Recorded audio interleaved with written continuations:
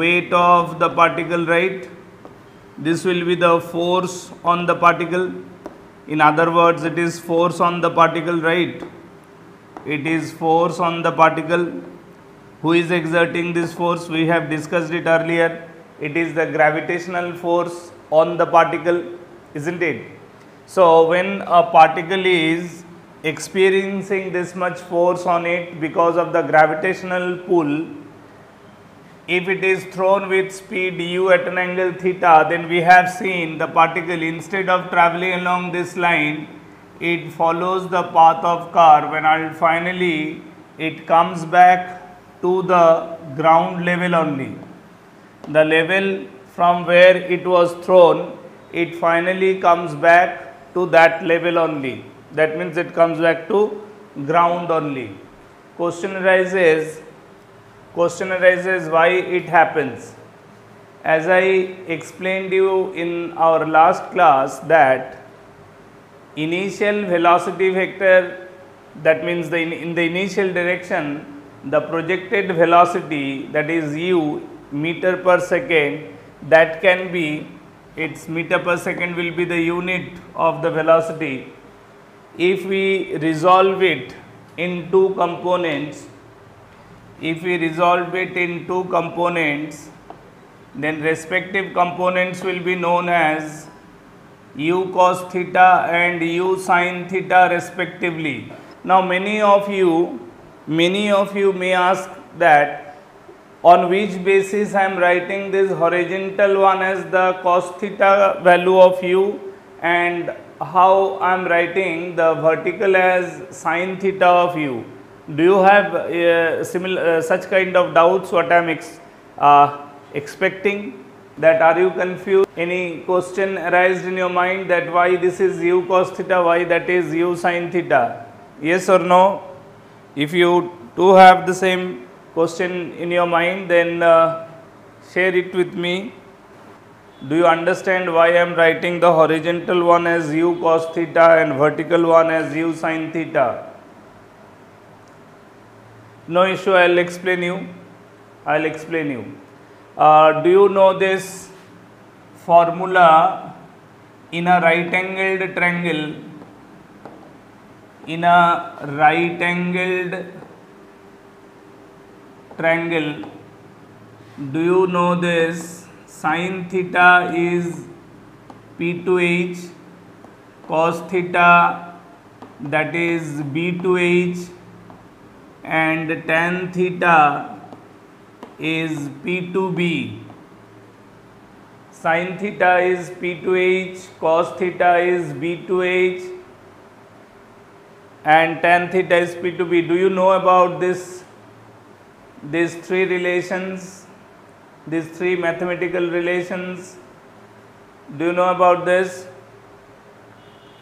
From right angled triangle, that means if we take a triangle like this, where theta is this angle, okay, theta is the angle as per the geometry, then the side opposite to theta will be perpendicular, this side will be base and this side will be hypotenuse. For theta, you can understand which side is known to be perpendicular and which side is known to be base, which one is hypotenuse. For example, if I mark it like A, B, C, if I mark the vertices of a triangle as A, B, C, so in this right angled triangle, you must be getting the idea of which side should be identified as perpendicular, which side should be identified as base, and which one as the hypotenuse in a right angled triangle. Do you have this basic idea? Do you know these things? That in a right angled triangle, the side opposite to a particular acute angle, the side just opposite to a particular acute angle will be known as perpendicular side with respect to that angle, and the other side which is forming 90 degree with it will be known as base. So with respect to theta, the side BC is just opposite to theta, so that's why BC is identified as perpendicular. So 90 degree at B is formed by AB and BC. So AB is the other side forming 90 degree at B. So AB will be the base and side opposite to 90 degree will be hypotenuse. Is this much clear? So see that whenever we resolve a vector, to whom we resolve, listen to me very carefully, you need to give your 100%. Whenever we resolve a vector, we consider that vector is along the hypotenuse of a right angled triangle. What we do when we try to resolve a vector, we need to consider that particular vector as if it is the hypotenuse of a right angled triangle, right? Then the resolved components must be appearing along the two perpendicular sides composing that right angled triangle with the hypotenuse. Are you getting me?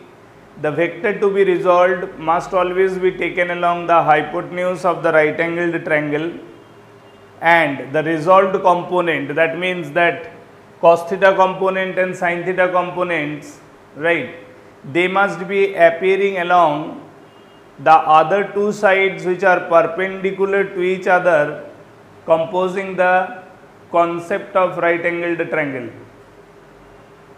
Could you follow the lines what I said? The vector to be resolved in any situation will be considered along the hypotenuse of a right angled triangle.